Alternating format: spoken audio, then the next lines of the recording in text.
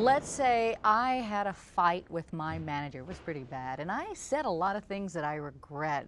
What should I do to repair this relationship? Well, so that's a bad thing, but the good news is you're saying you want to deal with it, and that's absolutely the right answer. What you don't want to do is just sort of ignore it, sweep it under the rug, let it fester. So you want to go to your manager, and you want to be specific about the things you want to apologize for, and you want to apologize. Say, look, I feel like I crossed the line when I said this or that, and I am sorry, and I'll try not to get so emotional I again. was really mad, though. And maybe rightfully so, but if you are recognizing you need to apologize, it's the right answer. So get the emotion out of it? Get the emotion out of it and separate what you're apologizing for in terms of what you said from the conversation you were having, which you felt strongly about, which maybe isn't resolved yet.